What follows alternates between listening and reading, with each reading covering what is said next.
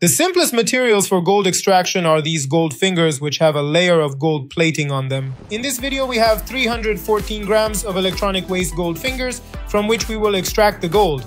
In the first step, we put our fingers into a solution containing nitric acid so that by removing the interfering metals, the gold foils are released. After 1 hour, we wash our fingers and separate the released gold foils. We treat the separated gold foils with aqua regia, and after half an hour, we perform a stannous chloride test to check for the presence of gold. At this stage, we filter our solution, neutralize it, and precipitate it using iron sulfate. Now, all we need to do is heat our solution for 1 hour so that all the gold present fully precipitates. Once our gold powder has precipitated, we wash it, dry it, and melt it using a torch. In this extraction, we managed to recover 640 milligrams of 24-karat gold from the gold fingers of electronic waste. Thank you for staying with us until the end of this video.